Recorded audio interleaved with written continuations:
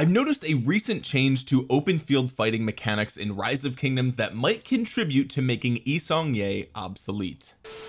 What's going on, guys? Cheers. Got an iced vanilla latte today. All right, we've got a lot to talk about here in this video. Okay, and we're going to go over the update to the open field mechanics that I just mentioned, but there's also a couple of other things that I want to cover, mainly how Boudica Prime is going to be in the game in just a couple of days and how that also might affect how many people use Seong-Gye in the future. And finally, we'll talk about this mail that came out that's actually really bad for free-to-play players looking to get their hands on some crystals in Season of Conquest. But first, let's talk about Seong-Gye. He is one of the first legendary commanders that gets introduced into a new kingdom, and he is widely regarded as one of the most important legendary commanders to expertise. The reason for this is because of his relatively unique circular AoE, dealing a ton of skill damage of 1700 on top of the 50% skill damage boost that he gives to not only himself but the other commander that he might be paired with, and there's a little bit of rage engine here as well. And they also gave him a little bit of a buff with his relic, which was very much appreciated. But the main thing is that circular AoE. That's what everybody talks about when they talk about Seong-Gye. They don't talk about how he's an archer commander, because mainly we don't really care about that, right? Alexander is a great primary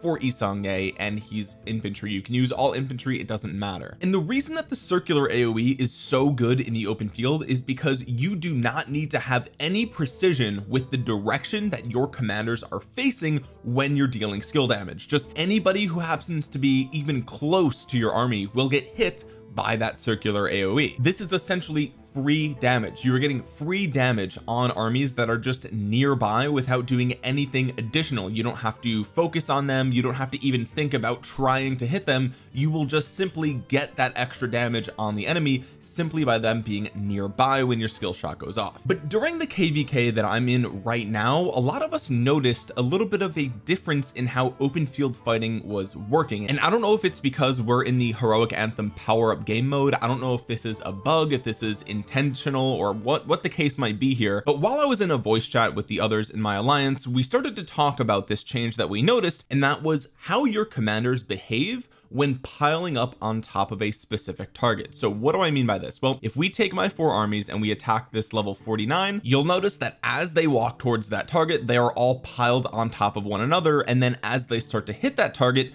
they start to fan out.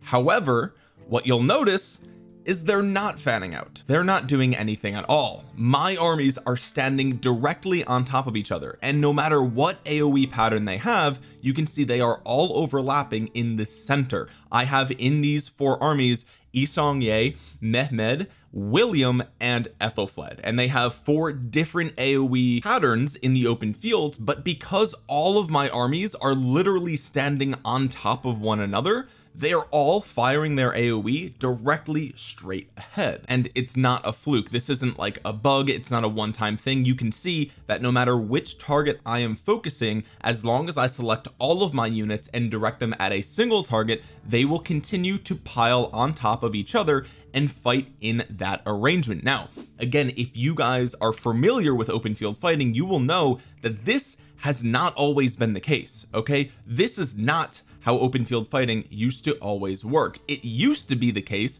that once your armies arrived at the target that they started fighting, they would start to fan out in a certain amount of area, and that made it a little bit more difficult to control the direction of your AoE. For example, if you're using Mehmed or William, they have a very tight AoE area, and so if you wanted to focus on a particular army and then try and hit somebody else within that AoE area, it was actually really difficult because you didn't really know how your armies were going to fan out once they reached the target that you are focusing on. But now it looks to be the case that, and again, I don't know if this is a bug, if Lilith intended to do this, or when this change even took place, but it appears to be that all of your armies no longer fan out at all. They do no adjustments with how they're fighting. And I know that right now I'm fighting barbarians, but this applies in PvP scenarios as well. This applies in all open field fighting scenarios. And the reason that this is important for PvP as well is because typically what you do when you're open field fighting is you identify the weakest target in a murder ball and you send all of your armies at that one target. That's, you know, obviously you want to get the most amount of value out of the damage that you're dealing. So what does this mean for Seong-Gye? Well, now it means that his circular AoE is still incredibly good, but it's not as useful as it was before, because now you have a little bit more control over the direction of your AoE. Meaning if you have a commander like, let's say, Nebu, for example, who also has a very powerful AoE, except it's in a cone shape instead of a circular shape, now you know that depending on which target you're focusing on and what direction you're walking from, you sort of have control over exactly where that AoE is going to go. Now of course in PvP scenarios, the target's probably going to be moving or walking or whatever the case might be. Barbarians aren't exactly a perfect representation of this, but what I've found in this KVK and what others have found is that when you're using commanders such as Mehmed, for example, he's actually way more effective now, because even though his cone AoE is much more narrow than the other cone AoEs in the game, you still have a little bit more control over where that damage is going, and that's very, very good. Now this change alone is not enough to make Seong-Gye obsolete, because again, just the fact that nearby armies will take damage from him is very good. It's free damage. You don't have to think about it. You don't have to control anything. You just get it for free. But the other thing that is sort of putting Seong-Gye, you know, one foot in the grave, so to speak, and I'm going to come back to this. We're going to talk about whether or not I think you should invest in Seong-Gye in 2022. But the other thing that's really threatening Seong-Gye's position in the game is Boudica, right? And Boudica is not a circular AoE commander. And I thought a couple of, like maybe a month or two ago, when we started to anticipate what the next archers were going to be, right? We saw CPO, we knew he was going to be OP, he was going to be just as OP as Nevsky. Okay, we thought, all right, what's an OP archer look like? I thought Boudica, or whatever the archer would be, would have some sort of circular AoE, and that it was going to replace Seong-Gye. It turns out that Boudica and Henry do not have circular AoE. Thutmose doesn't even have circular AoE. Okay, and so my assumption there was wrong. However, I still think that Boudica could replace Seong-Gye in the open field if you have another commander to pair with her that's also dealing AoE, such as Nebuchadnezzar. So what I'm thinking is that a Boudica primary, Nebu secondary may start to replace Seong-Gye as the primary archer march for a lot of players who've been playing for a long time. Why do I say this? Okay, if you look at Seong-Gye's kit, you look at what he's doing, right? It's very vanilla compared to what the new commanders are doing. There's not that much here. Again, I understand his circular AoE is exceptionally good. Okay, it's very good. Your rage regeneration is good. The archer attack is decent, and the 50% skill damage bonus is also very, very good. His third skill, though, you're not getting any value from that in the open field. But if you look at Boudica, okay, you're dealing a mega pint of damage to a single target with the 2300. Okay, you're also making them take 35% more skill damage, and that is going to be in effect when your secondary commander launches their skill attack. Now, does that mean that you can have Seong-Gye secondary to Boudica and get best of both worlds? Absolutely. However, if you look at Nebu, I feel like Nebu's kit in general is a little bit better from a trades perspective, right? So of course Nebu doesn't have circular AoE, so you're giving up that benefit, but he's a lot harder to swarm down in the open field because he has the 30% defense, and Nebu also has, I think it's 15% increased archer damage. Yeah, his fourth skill is just flat 15% more damage and a target rage reduction. So when you consider the amount of damage you're going to be dealing to a single target with Boudica, on top of all of the tankiness, AoE, and just raw 15% damage you get from Nebu, that actually might be a better pair than Boudica YSG, right? Just from a general well-rounded kit perspective. And again, I know you're missing the circular AoE, and that's what makes YSG so good, but from a more well-rounded kit perspective, I think Boudica Nebu might be the better play. Why is this? Because Boudica is giving you 30% archer attack all the time, whereas for YSG he gives you 100% archer attack, but only for 3 seconds if it pops. Plus you get the extra defense bonus with Boudica, and her expertise gives you 10% increased damage to archers on top of the 15% you would get if you have Nebu as well. She also has the chance, an 80% chance by the way, to remove control effects, which include the silence you would get from Guan Yu. And there's so many reasons, and that's not even touching on the healing factor and the skill damage taken reduction. There's a lot to love about Boudica, okay? And it's no secret that she is going to be game changing when she comes into the game. But unlike YSG, all 4 of her skills do something in the open field. That is maximum amount of value for an open field commander. So it's no question that Boudica is going to be used very, very effectively in the open field. The real question is, who should be secondary to her? Should it be Nebu? Should it be YSG? Who should be secondary to Boudica? And that is the question. And I think a lot of players are probably going to opt for Nebu over YSG because Nebu has a more well-rounded kit that makes him a little bit harder to swarm down. And sure, you're losing out on that circular AoE, but you're gaining a lot else, including 15% extra damage, on top of the fact that we've now noticed this change in the open field mechanics. You now can control more or less with more precision, I would say, where your skill shots are going. And in a hectic, crazy open field murder ball, and with the lag, there's probably going to be times where it's still very difficult to control, and that's why the circular AoE on YSG is just so legendary, okay? But I think right now, more than ever, is the moment where people are going to start replacing YSG. I just think with Nebu, with Boudica, with Henry, this is the moment in time where players are really going to consider, should we replace YSG? And I think one thing that might be interesting is, do they use him in their secondary archer march, right? Do people start to run more than one archer march, even if they're not an archer main, just so they can get that circular AoE into the mix? I think that's going to be really interesting to see what YSG's role is moving forward. Am I wrong here? Are people going to use Boudica YSG over Nebu because he's just got that circular AoE and it's just been so good for so long, people aren't even going to question it, right? There's a lot to think about here, and it's something that I wanted to bring to your attention because with the open field movement change, I think that's going to play a nice role. Also, I've found on top of that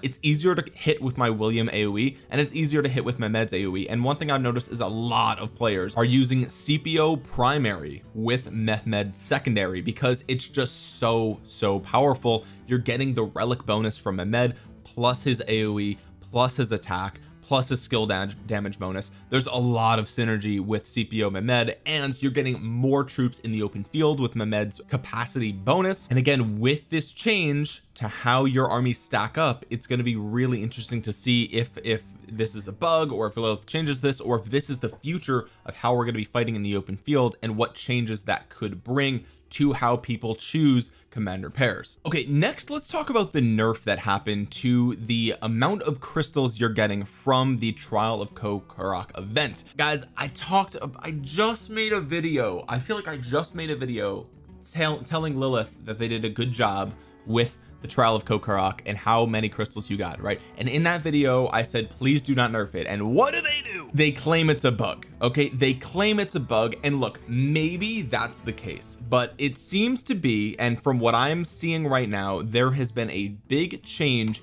in the number of crystals that you get from the easy mode of Trial of Kau Karuak. That's what it seems to be to me. Okay, so let me share with you a couple of screenshots. This is the first one. This is the level 30 completion rewards for the Trial of the Kau Karuak now, after they've released that update. And you can see here that they got 150,000 crystals, and this used to not be the case. Also, shout out to NQ for sharing this on Asbodian's Discord. I appreciate that. Now, shout out to Legend Rhony for actually documenting this, but level 30 of easy mode used to give you 11 of the 150,000 crystals, and now it only gives you 1. That is a massive nerf. Okay, that is 1.5 million crystals that players will no longer be getting from the Trial of Kau Karuak. And those are some of the most important crystals in KvK because you get them right at the beginning of the game, right before any fighting happens or anything like that. It used to be the case that the easy mode gave you 2.68 million crystals. Now it looks like it will give you 1.18 million crystals, so effectively cutting it in half or more. That's a huge change. Now, I will say that Lilith has called this a bug, meaning that you weren't supposed to get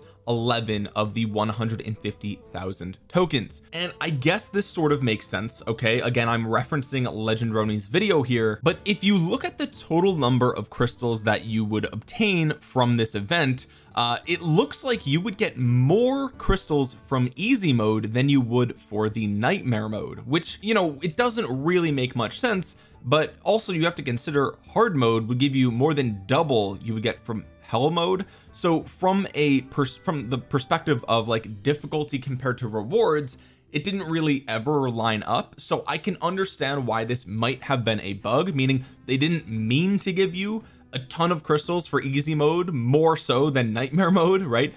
So from a logical perspective, I can understand how this might have been a bug. However, I will say that crystals in the early game are more important than crystals in the later game. So what I'm saying is 1.5 million crystals at the beginning of KVK is way more useful than 1.5 million crystals at the end of KVK. And that's why I thought, or my assumption was that that's why they gave you a ton of crystals earlier on, despite it being an easier difficulty, because these crystals near the end of KVK aren't as important. Okay, so that is sort of the thing that they've changed here. I am very disappointed in this. Okay, whether this was a bug or not, I was very happy with the number of crystals that players were getting, because these were crystals that you could get free to play. So by changing this from 11 down to 1 okay, reducing the rewards for level 30 by like 90%, really this just hurts free to play players, right? Because you know, you could say like giving away this many crystals for free isn't good for Lilith's bottom line. They're not going to make as much money off of bundles and things like that, but that's not true. Okay, immediately we can debunk that, because I can say from first-hand experience